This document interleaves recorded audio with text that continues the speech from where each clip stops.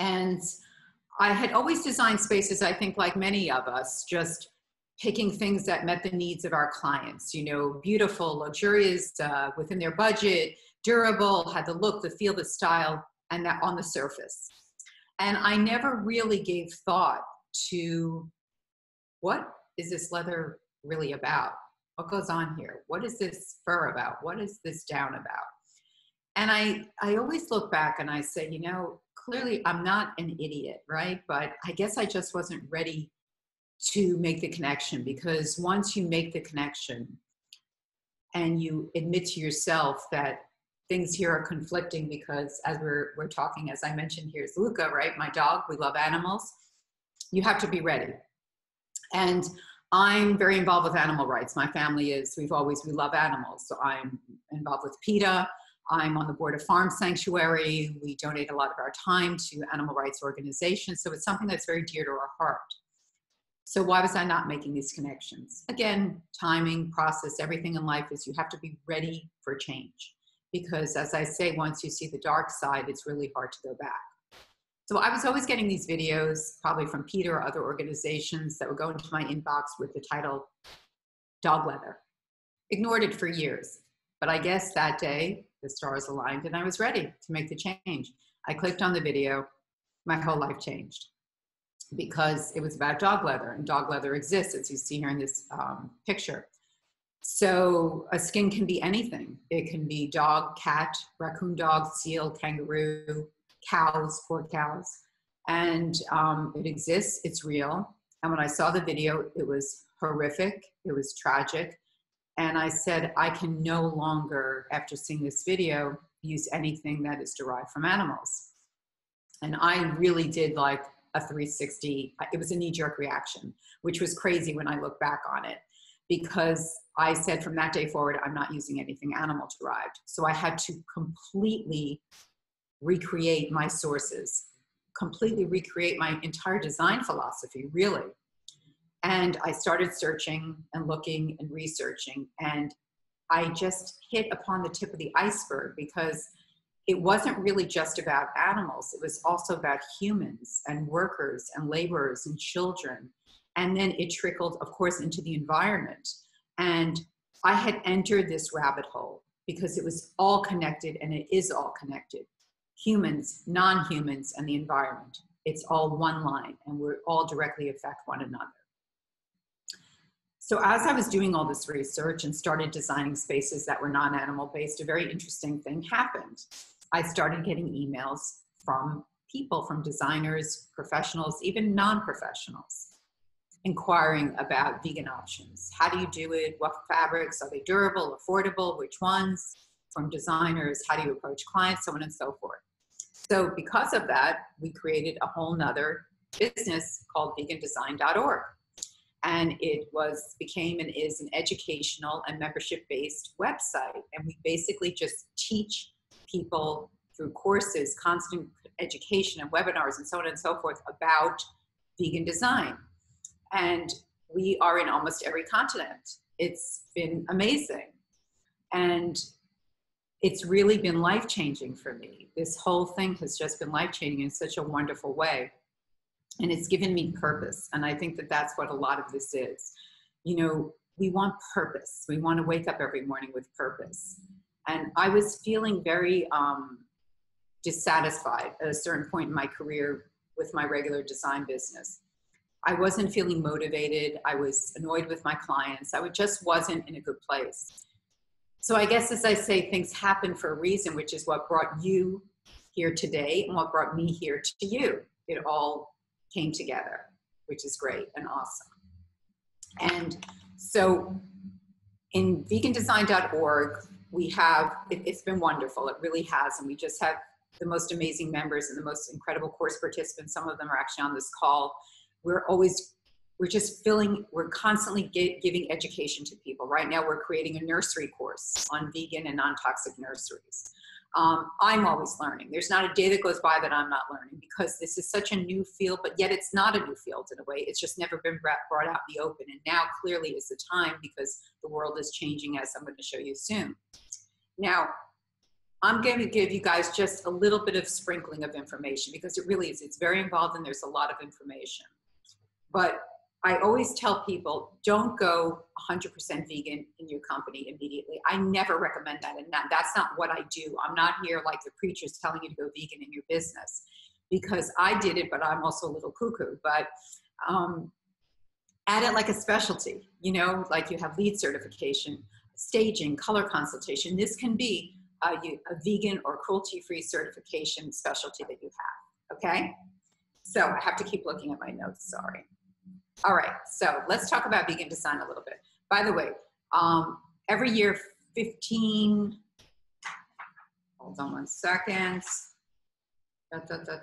billion animals are killed yearly with the skins and hides trade every year, okay? That's just one number for you. So vegan design is basically no wool, fur, leather, silk, down, feathers, reptile skin, fish, bones, or any other animal-derived material are used in vegan design. So anything that has a face or a soul, I say, right? Materials and fabrics used do not contain, harm, torture, or exploit any conscious living being. Vegan spaces are free from tragedy and toxins.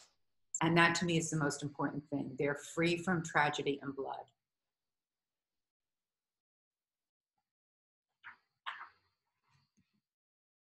This is a completely vegan room, by the way, 100% vegan. So it's not only that a lot of people think that it's like, has to be a very boho rustic look. That's not true at all. There's everything is available that is non-animal based. You just have to know where to get it. Oops. Okay. So we're gonna go into some statistics, but first let's get an understanding of where the world is at. Wellness is the new luxury. As I'm sure many of you are realizing this and know this because I'm sure you're all well read and up on this stuff. There's a growing demand from consumers worldwide to put an end to animal testing, animal-derived products, and to create healthier alternatives to enhance our well-being. So one thing I want to mention is that a vegan product and a cruelty-free product are two different things. A product can be vegan but not be cruelty-free, because cruelty-free is a product that is tested on animals. And you can have an animal-based product that is cruelty-free. So it's very misleading, and I think that it's done on purpose, quite honestly, because you never get real answers. And that's been also for me in researching, it's very hard. It takes so long to really find out the true meaning of a fabric or a material, because the companies make it very difficult because they almost don't want you to know what's going on. Jack Waugh, the founder of Alibaba, stated, "Today's consumer wants to be healthy and happy, no matter who they are. People are spending on holistic approaches to health and wellness that include nearly every aspect of their life." So you have the young people now who defined what is luxury to the new generations. It's not the blinged out jewelry. It's not the fancy sports car. It's about travel, and it's about being in environments that are conducive to good health and feeling good, positive energy. And that can be luxury driven or it can be affordable. You have fashion houses now, Gucci, Tom Ford, Chanel, Versace, and Coach, that have banned fur. Furniture, the home furnishings industry, I believe is the next industry. We're already seeing it, that is going to be open and more aware about compassionate design. I mean, remember 15 years ago when someone would mention an organic tomato, you were like, an organic tomato? That is the weirdest thing I've ever heard of, right? Now you can find them in drugstores. So it's interesting. The global synthetic leather market is expected to reach 40.9 billion by 2027. That's telling you something. That's giving you a pulse of where consumers are. This is also a completely vegan room, 100% vegan. So vegan design, wait, my face is blocking this, hold on. Interior design is next in line to support compassion. It's here and now and it's exciting. Basically just what I said.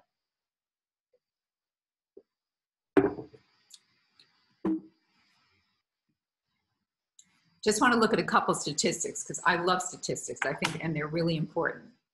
This is on consumers globally. A couple, I mean, they're all great, but just two I want to focus on. 88% of consumers will be prompted to boycott a brand for irresponsible business actions. So people are really looking at the source of what they're buying. They want to know that it's good. They want to know that it meets their needs. I also think 81% of consumers tell their friends and family about a company's corporate social responsibility efforts. To me, that's so incredible, because with all the social media, with all the marketing, with all the ads that we do, still referral is king. And word of mouth, and having a friend or family member telling you that a product is great is still worth everything in this world. So that's something to think about too. And this is just on Google Trends. Look at Google Trends with the word vegan and the word cruelty-free. Look at how they're trending and how in the past 5 years, these two terms have increased drastically. People are becoming aware. They're compassionate. They're socially responsible. They're looking for cruelty-free products. They're becoming vegan. Now let's look in the UK a little bit. The number of vegans in the UK grew by 62% in 2019. That's incredible. I mean, that statistic, we're always checking our stats. When we pulled this one up, I just couldn't believe it. 12 million UK consumers, 23% of the population, will be either vegetarian, vegan, or pescatarian by 2021, right around the corner. So it's showing you that they are spending on a compassionate, humane lifestyle. And the last one is, well, let me move my face again. My face keeps getting in the way here, hold on. I think what's interesting here is that 1/3 of UK consumers claim to be very concerned about issues regarding the origin of products, and nearly 60% of them prefer buying products that are natural and known for health and wellness benefits, right in line with vegan design.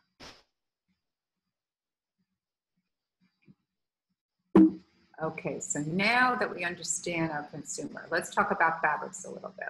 Again, I'm sorry, I gotta keep moving my face here. I don't know where to put my face. We'll put it down here, okay.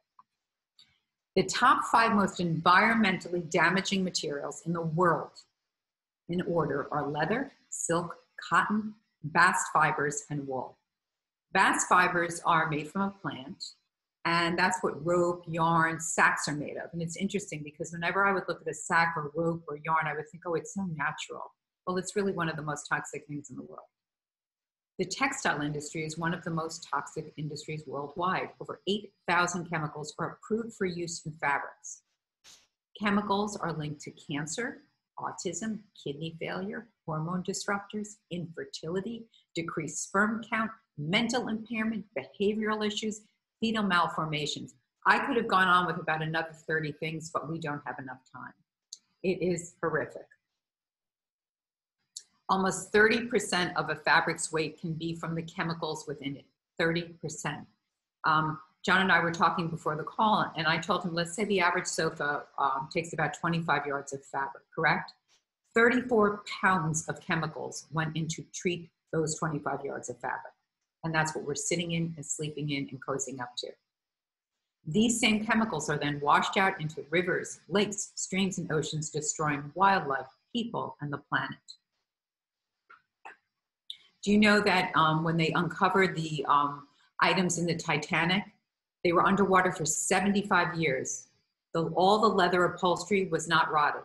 Can you believe that? 75 years underwater wasn't rotted at all because of all the chromium and the other chemicals that were laden within the leather. That's a good thing to bring up at a dinner party if you ever go out to dinner again. Okay.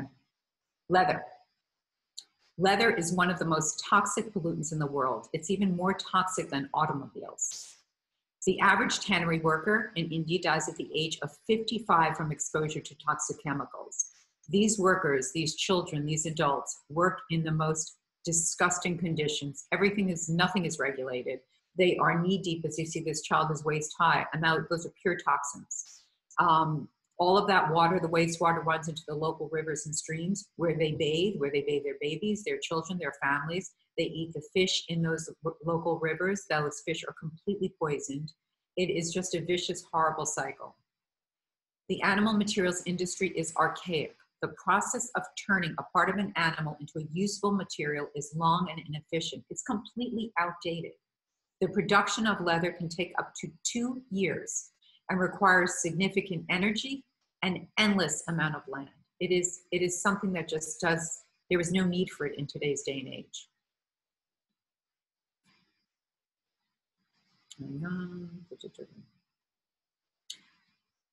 Leather, approximately 250 harmful chemicals are used in the tanning process of leather. They include chromium. There's 250, but these are the ones that I think most of us know.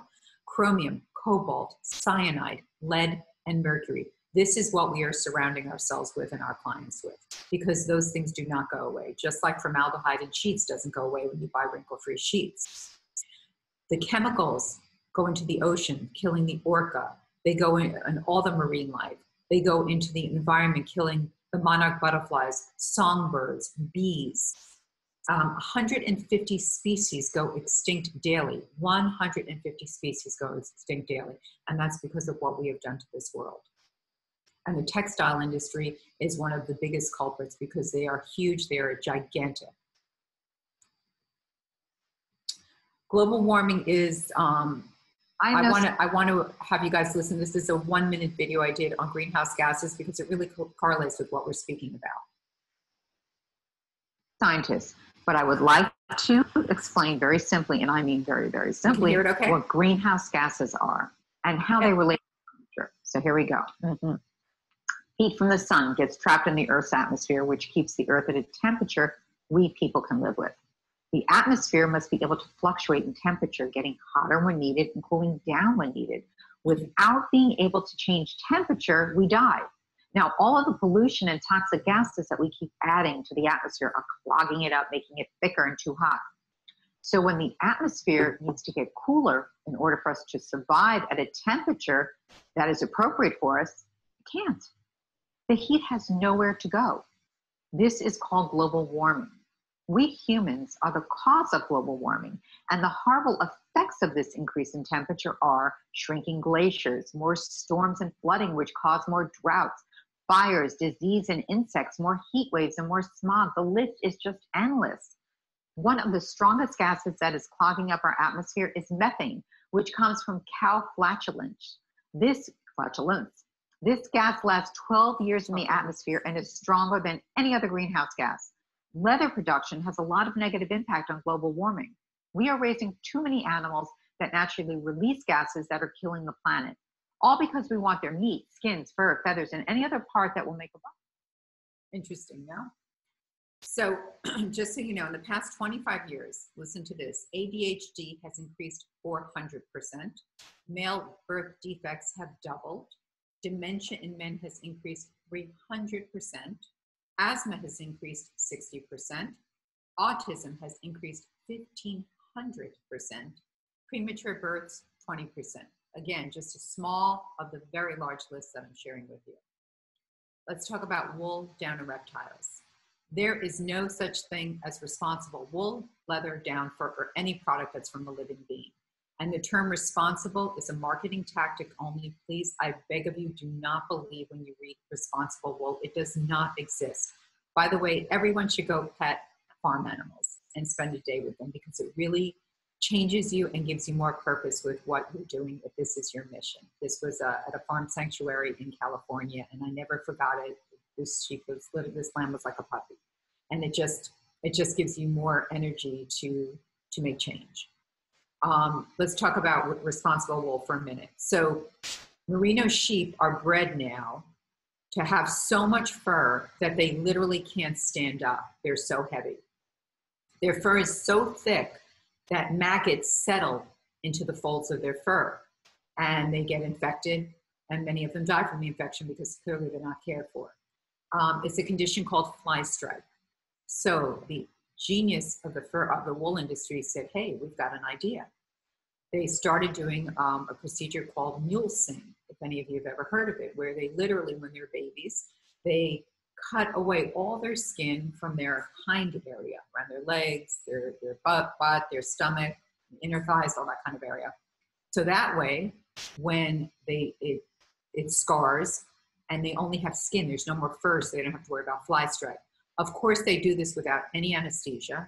Many of them use blunt knives to do it, and many of the animals die. So these are the same farms that now tout they are responsible and they do not do mulesing anymore, which is not true. The sheep industry, like all the other industries, is horrific. So please don't believe that. If anything you've not gotten out of this course, don't believe that. Working conditions in fur and alligator farms are just as dangerous and filled with just as much disease. Basically, it is impossible to treat an animal humanely when that animal is considered an object for profit only and not as a living, breathing, intelligent being that can feel pain, fright, hunger, and seek to protect its young.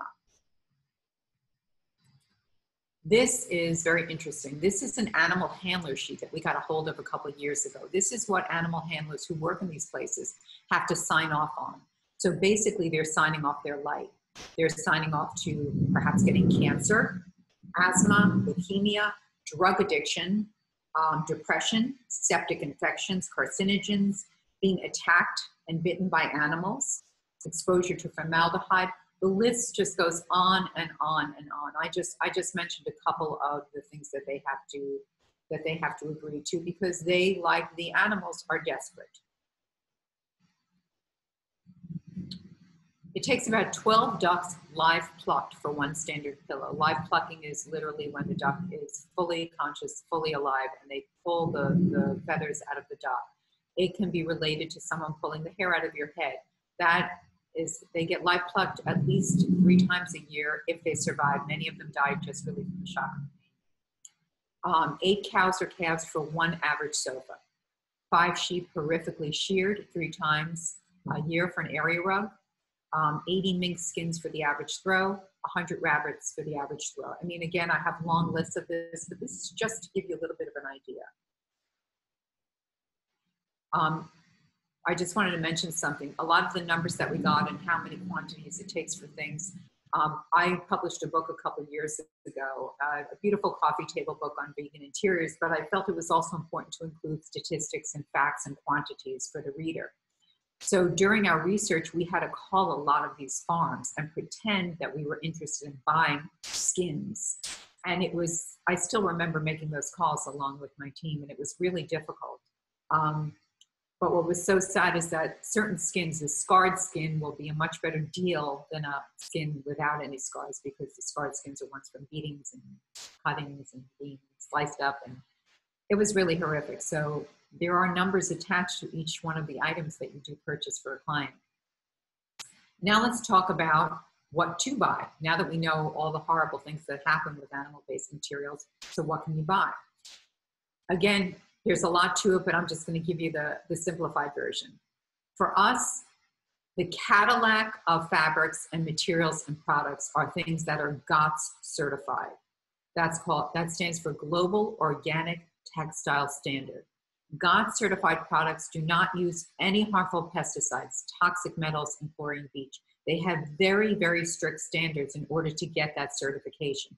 Within GOTS, there are also many other certifications. They have GOLS, which stands for Global Organic Latex Certification. That's for things like pillows and mattresses.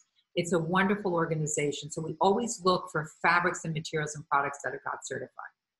Then we look for things that are also fair trade certified.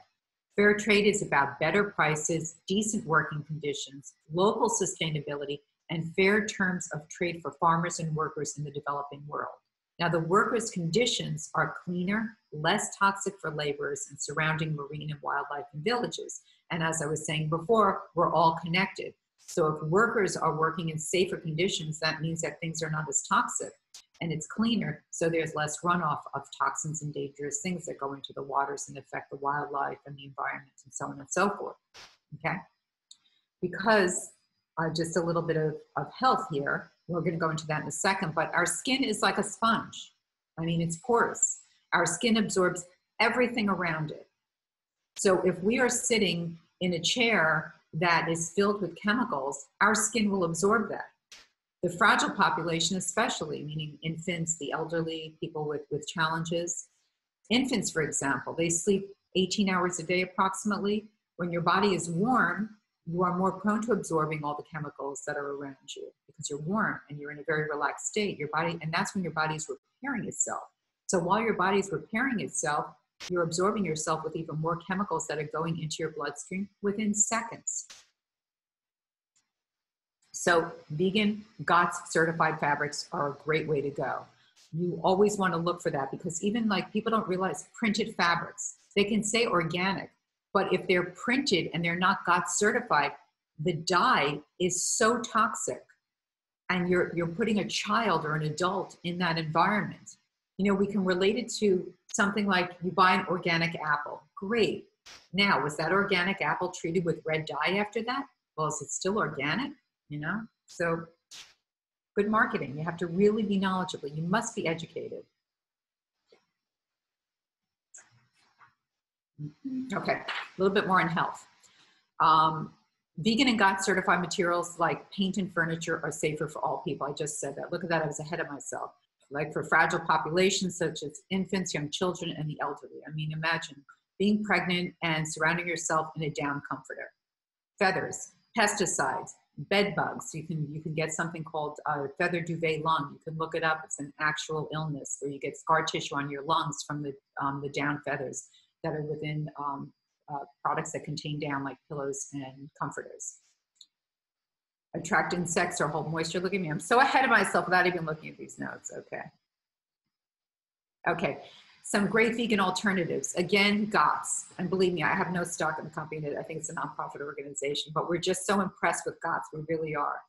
Tencel, bamboo, modal, cotton, linen, cork, hemp, sisal, rubber, canvas. Those are fantastic alternatives for you and your clients or for yourself. Non-vegan materials, which I think many of us know, but I never like to assume. I've learned that in life. Wool, sheepskin, goatskin, leather, suede, fur, feathers, silk, horns and tusks, which yes, they are still using. Beeswax, lanolin, latex, only get rubber latex from the kapok tree. Glue, cowhides. Real versus faux. This is, you know, it's a yin and a yang. Look, a vintage leather is very, very expensive. You can get a faux leather, which is much more affordable. It is toxic, but I guess it, you know, we always do our best, right? We just want to do our best. So that will be less expensive. As buttery, as beautiful. I have beautiful faux leather options for clients when they really, really don't want to go completely non-toxic. You go non-toxic, it can be less money. However, it's not going to last as long. But I always say, you know, it's what you want as a person, you know, manifestation, right? I mean, if you want a clean, positive space, you want to make sure you surround yourself with clean, positive things, correct? So a GOTS certified fabric, like an organic cotton, will not be treated. It's not going to last as long, but yet you're going to stay healthier. You know, that's how I look at it. And your medical bills, I guess, for getting asthma or rash or any of the sicknesses that you can get from toxins are going to be a lot more than buying a new set of sheets. So that's how I kind of look at it. So I think it's kind of a 50-50. Sensory and vegan design. So the fragile population, you know, as we were talking about, plus those with neurological and developmental challenges is, I mean, vegan design is just, it's just a perfect match. Non-animal based decor is really a perfect match for everyone, but those with challenges, with developmental challenges and sensory issues clearly are much better off using things that have no smell, no odor, are very gentle and no chemicals, because this population is very sensitive to those things. They're hypersensitive to them. So as I like to say, you know, a tag on our skin, you know, from a shirt can be annoying. For someone with autism, that can actually be painful. The sound of a fan can be annoying for us, for them. Again, they can hold their hands to their ears. It can be so painful. So using non-animal based decor is just ideal for them. And, you know, years ago, it's interesting, when I started designing for children with autism, which I do, and it's something that I really enjoy very much, I never really used things that were animal-based, and I didn't even know why at that time. I wasn't doing for compassionate reasons. I was doing it because I knew that the smell of leather could be very bothersome to them, or the smell of a nylon rug could also, that smell and that texture could bother them a lot. So I was really doing vegan design then without even realizing it. So this is one case study of a family in the Northeast. They were in the New York area, and this was their summer estate that we designed. And they had 5 children, a couple dogs, and one of their daughters was in the spectrum of autism. So we designed her space, and if you look at it, it's just like a very cute girly bedroom. But, you know, there were things that we really had to keep in mind. We needed a hanging chair for vestibular sensation of rocking back and forth, which is very calming. Again, whatever someone with spectrum issues feels, we all need and we all crave. They just need it more for their balancing and anchoring. So we had hanging chairs, we had soft rugs, we had soft lighting, we had low seating. The colors were very soft. Everything in this space is vegan. And I believe most of the things were GOTS certified. If they were not, there's another standard called OEKO-TEX certification. OEKO-TEX is if you can't do GOTS, you're going to do OEKO-TEX. OEKO-TEX does use chemicals, but still they have much more stringent standards than just buying a regular fabric. So there were probably some OEKO-TEX materials in here too. And of course, using you know, non-vegan design within is always going to be sustainable because, you know, we're trying to use things that are not taking up land, not using animals, not using chemicals.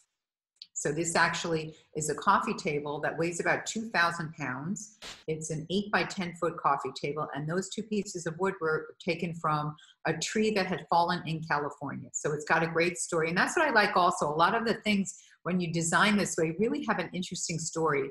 And, you know, design really is all about a story now. And so I think it's really cool to bring in things that have a lovely story to them. We talked about this. You know, just now how companies are really becoming very creative because they're seeing how to meet the needs of this consumer, which is very exciting for us. So something like cork, for example, which years ago was used just for dartboards and, you know, just for specific things, cork boards, right? Now it's being used for flooring. It's being used, they've actually now making a material made of cork, wallpapers. So everyone's becoming more creative with sustainable products. And cork is a very sustainable product. I always get asked, how do you approach clients? And again, John and I were talking about this. I don't know if any of you have seen the movie Big Fat Greek Wedding, if you have or have not. But there's a scene in that movie and it's about the dad. He's like this very tough Greek dad, and the daughter wants to go to college and he doesn't want her to go to college, but they manipulate him in a way that he actually thinks he made the decision for her and said, I have a great idea, you should go to college. And they're all like, great idea, Dad, great idea. Meanwhile, it was their idea the whole time. That's how I treat clients who I'm not sure whether or not they would be open to non-animal based decor. I make them think that it's their decision. Give them the power. Everyone wants to be heard. It's all psychology. Now, firstly, some clients don't even know that I'm vegan in my approach because if they're referral based, sometimes they don't even check my website. So I never offer them anything animal based. Hey, you know, they didn't ask, I don't offer it, right? So that's great. But then if I have the ones who are like, you know, I really want a leather couch. Well, then I always just do the side-by-side test and let them see for themselves. You compare it, you scratch it, you put juice on it, you do the test and let them see for themselves that the alternative is so much better. It might be even a little less expensive, it's durable, and all the facts are right there, and let them make the decision. There's a lot of ways to approach it, but those are two really quick ones. Oh, and also it's a great story. You know, a lot of clients love to be able to tell their friends, do you know that there's nothing in here that was made with animals? So, you know, they kind of get into that. Okay, of course, there is no blood or tragedy within any of the spaces, which is just incredible. And to me, that's about great energy. You're saving animals, people, the planet, and there's no blood or tragedy attached to your spaces. You're bringing everyone into these awesome, awesome, good places. Do we have time, John? How long have I been yapping? Oh, sorry, it took me a moment to remember I was Andrew then. You've been yapping for about half an hour, 35 minutes. We've got time if you're happy to be talking still. It's like another 5 minutes. I just wanted information on biofabrication, which is really the future. And there's so many exciting things going on. The world is having a race now. They're in a race to come up with creative ways to make fabrics and textiles and products and furniture that is not sapping the planet from all of its things, all of its plants and forestry and animals and everything living. So biofabrication is really exciting. So you have materials now being made out of mushrooms and pineapples. And I have a couple videos that I want you to watch. They're very short. This is on mushroom leather. Oh no, oh no. Let's see. Come on, internet. You could do it. All right. If it doesn't start, I'll just tell you really quickly. It doesn't want to start. Okay. So mushroom leather, fungi leathers are incredible. They're doing a lot of work in Italy with that. The Italians are just great at this stuff. And they're making hides of mushroom leather. They literally look like hides of a cow. So that's on the horizon, which is very exciting. We have been trying to get a sample for a year and a half, and we just can't. So I guess they're just not ready yet to give samples, but it really is, it's amazing. Okay. Fashion designer Carmen Iosa transforms unused leaves. This is pineapple leather. From pineapple farms into a vegan leather. And that means farmers in places like the Philippines can use all of a pineapple. Here's a breakdown of the process. First, the fiber is extracted in the Philippines and a fabric is created. Next, it's shipped to Spain to undergo chemical processing. Then companies can purchase the material for their products. Some brands have already jumped on the idea and implemented it into their accessories. Products currently using traditional leather, from furniture to accessories, could be covered with pineapple in the future. Burn Easy, I'm Melissa Kratz. Very cool. Now, pineapple leather, it's interesting. We got a sample of it. They're using pineapple leather a lot in fashion, pocketbooks, shoes, things like that. And I was like, wow, wouldn't that be cool to try it for furniture? We got the sample. It literally is like a Brillo pad. So I don't think it's perfected yet. I would definitely not use it on upholstered goods or even a headboard. Maybe you can use it for, you know, wrapping a table, or maybe like a valance, something that you're not really going to touch a lot. And the colors were also a little intense. I mean, it's cool, but it's not there yet, I personally believe.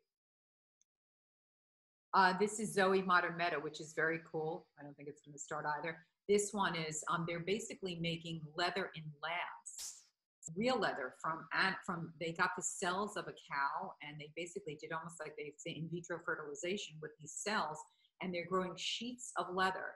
And for designers, it's going to be amazing, because you could say, I want a super thin red leather with pink stripes in it and purple polka dots, and they'll be able to do that. So it's coutured leather made in a lab. Their major lab is actually in New Jersey. And folks, that's it. Wonderful. Deborah, thank you so much. Should I stop sharing my screen? Yeah. Yeah, sure. I don't know if anyone who's online has any questions. If you do, you can unmute yourself and ask Deborah.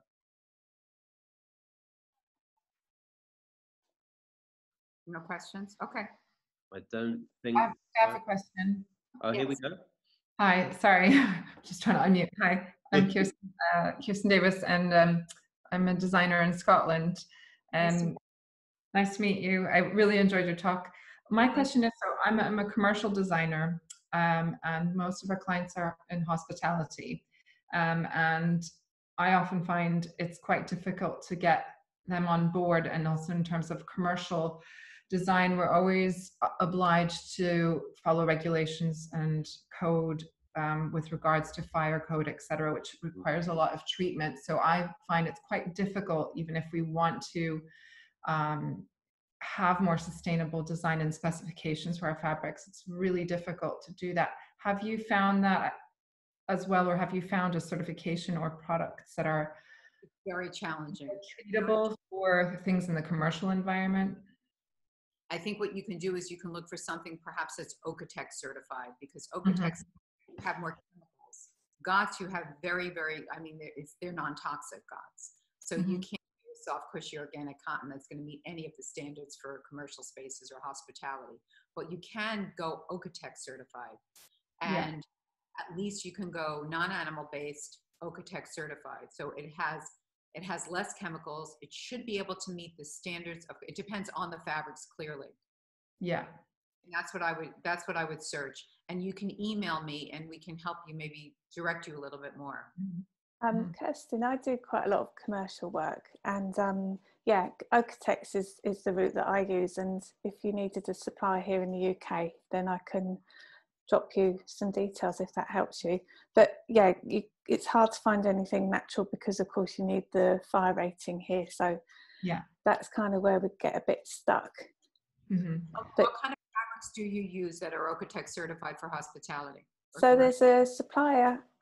Do you mind me talking about suppliers on this, John? There's not at all. A fabric supplier called Sunbury Fabrics, who I've been using for at least 15 years, and they are UK based, and so I buy things like a sort of suede effect fabric from them, which is fully fire rated. It's lovely and soft, and it's not, you know, any animal products. So those are really for people.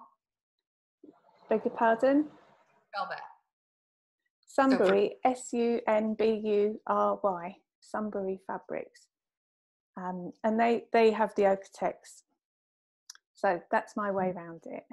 Wonderful. Thanks, Chloe. They've got some fabrics, so they've got some velvets as well, which I always find velvet is a nice thing to swap in instead of leather as well, because it's so plush and beautiful. I think it's a little more durable too. Yeah.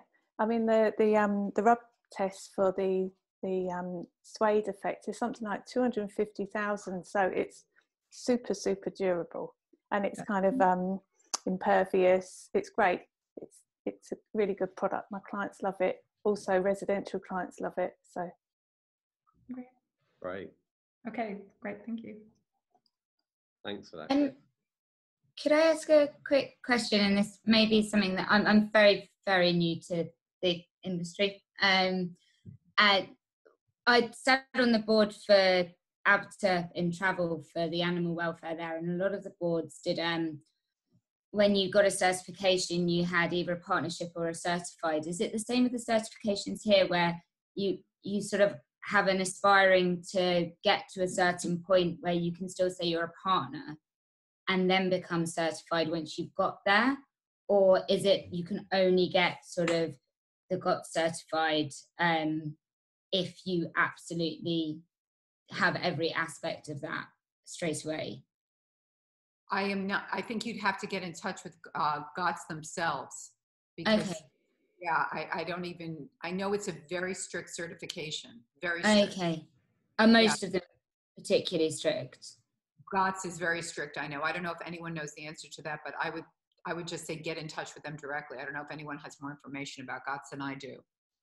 No, so no, I just use GOTS. I just don't use any other cotton unless it's GOTS. So I think it's pretty stringent. So same thing with printed fabrics. You know, be really careful. Only use GOTS printed fabrics, because it's the same thing. You know, the fabric can be organic cotton, but then they put a print on it, so the fabric's organic, but the printing is not. You know, the printing is, it's like the apple. You know. Yeah. Thank you. Thanks for the question. Anyone else have any other questions? I just wanted to point out, in case, oh, sorry. No, that's all right. Go ahead, Chloe. Just really quickly, because I'm a member of the BIID, the British Institute of Interior Design, and there is a introduction course, which is not dissimilar to what Deborah's just done for us, but just to let you know, if you are in a professional body, you'll be able to use CPD points from this online course to put down on your CPD requirements. So there's an added benefit. Great point. That's good to know, because I always do mine last minute and struggle to find anything. My question, I guess, I've been vegan my whole life, and so I've always been looking for leather alternatives, but I know the ones in the past have been really terrible for the environment. And for me, I'm vegan for animal cruelty reasons, so I don't care so much, because I know I'm using an alternative and not harming an animal. But when I do commercial interiors, when I talk to clients or co-workers about it, they're always saying, you know, if you use an alternative, isn't it terrible for the environment? And so in your research, and I haven't done that much myself, but in your research, are leather alternatives actually worse for the environment? No, I still believe that, and there's been a lot of studies on that. Leather alternatives still are, they're not good for the environment, that's just for sure, because of toxins. But you're not having the entire process, that 2-year process of the animal, that it takes the energy and the land and the feed and the chemicals and the destruction that that animal uses up for 2 years in order for it to become a skin. So yes, it's definitely less destructive. I did a little bit of research and I found out that the worst non-animal leather, so the kind of, you know, if you're looking at a PVC type leather, is only a third as harmful to the environment as leather itself. So I've read this in more than one place as well. So animal leather is 3 times worse than the worst of the plastic horrible leather. So that's really interesting. Wow. Doesn't make it right, but it's not as bad. It's nowhere near as bad. So sometimes we have to do things by degrees, I guess, right? Yeah, I think so. Look, just by being on this call, to me, you're doing more than most, but you're getting ahead of the game, because as you see by the figures and the statistics, especially now with what's going on in the world, I mean, this is the future. Absolutely. There's companies, there's Ultra Leather are doing a part bio leather, which is the first kind of big development into non-plastic. So watch that space, because they are trying to get to a totally bio leather. So they're a UK supplier as well. Right, you have all these, the biofabrication movement is incredible. You know, like the modern leathers, like the mushroom leathers. I mean, there's so many grape leathers, apple leathers, you know, there's so many things on the horizon. Cactus leather now in Mexico.